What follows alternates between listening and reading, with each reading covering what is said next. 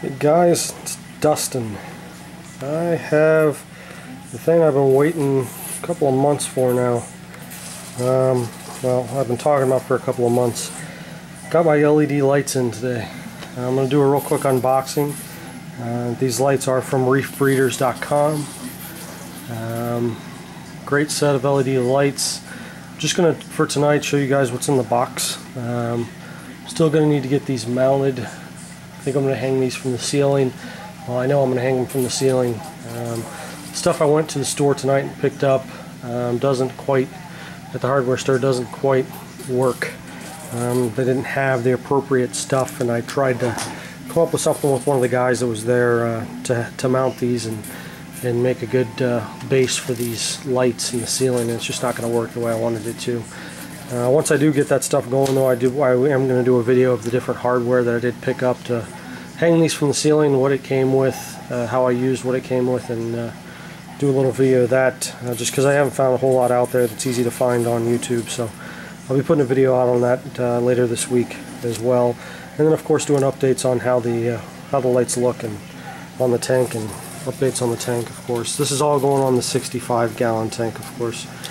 I have opened these lights because last video I didn't open the box, and it was kind of a pain to get them open. But anyway, so go ahead and pop off the tape I put on there to hold it until I did the video.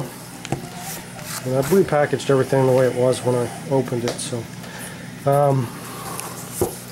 right here on the top we have a layer of a little bit of foam here, packaging.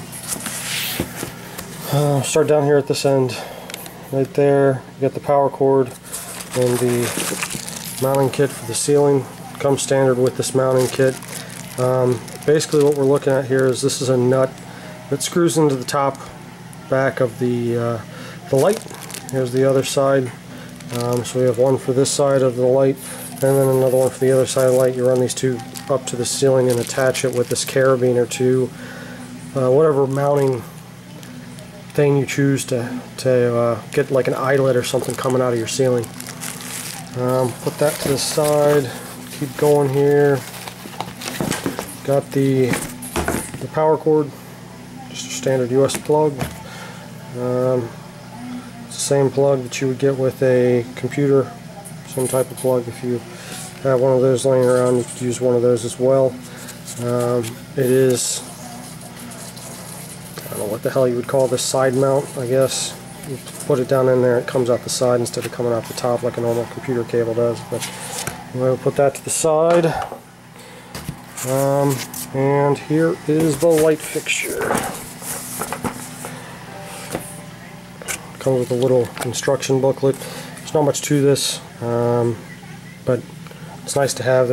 Most of the stuff it's telling you in here is pretty common sense, but I'll take you through that probably in the next video, how to actually operate the lights once I get them hooked up.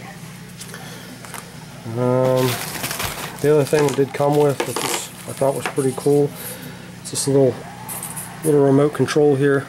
It's got a power button, menu, left and right to navigate through the menus, up and down, OK to select something, and then it's got four mode buttons and one manual up and down. I'm not quite sure what the star does yet. Like I said, I haven't had a chance to mess with it.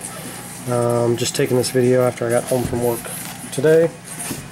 Let's go ahead and pull this unit out. It's a little heavier than I thought it was going to be. I'm going to put this down, put the camera down for just a second.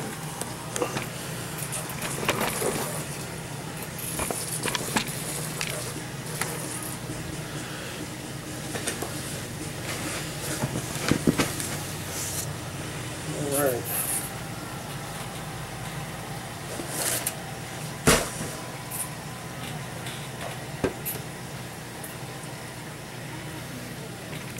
Alright guys, so here we are again. Basically what we're looking at here is the top side of the unit. That's where one side of the mounting, or one half of the mounting stuff comes into. It's where you screw it onto, and then over here is the other half. Two separate mounting cables. Again, those will go up to your ceiling. There's the power supply, I'm gonna have to read and figure out what that is for.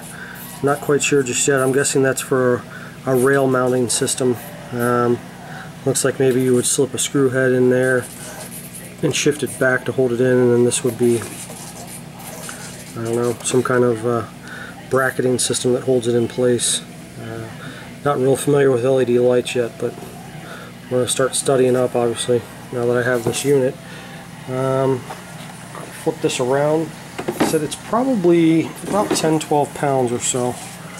There goes the aquarium light. The halide just went on the 65.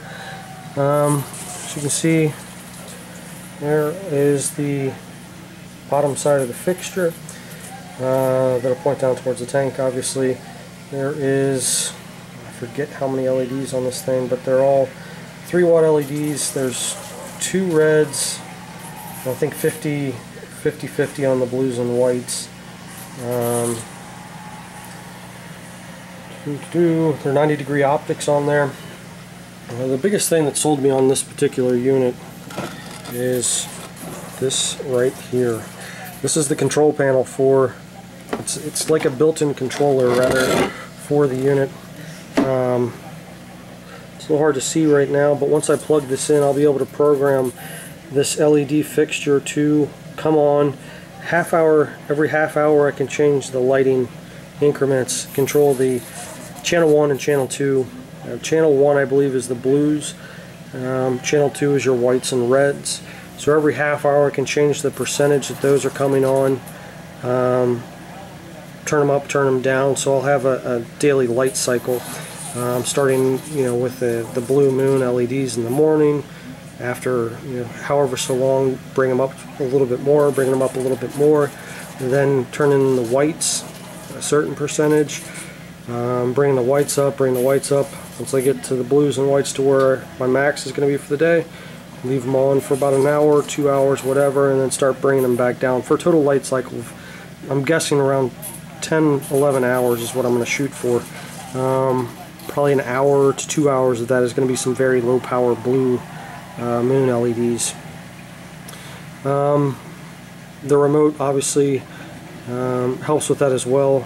The custom setting is the way you can program these things, and then you have a setting for like cloudy days, setting for sunny day, the moon setting. Of course, there it is. Go ahead and get that back out. I'll go over this in more detail again once I get the video up of the actual tank running, or of these actually on the tank. So you have cloudy, sunny, moon, custom, and manual. Custom is the setting that's going to go through the light cycle that I set up. Moon is obviously moon lights. Manual is going to let you bring both channels up or down. Sunny is 100% of everything. Cloudy, I think, was like 40 or 50% of everything. And then the star button I'm not exactly sure on just yet. But like I said, once I get these things up and running, get them mounted, I will do a follow-up video to show you guys how they look on the tank, show you how the tank looks. It should make all the color in the coral pop. Right now I'm running a 10K mel halide, so everything's really washed out. So getting these blue LEDs in there in the mix should really take everything up a notch. Hey guys, as always, thanks for watching. If you have anything, any comments about the lights, any suggestions on light cycles maybe, feel free to leave them in the comments below. Thanks for watching. If you're not already subscribed, please hit the button below, and I'll see you guys next time.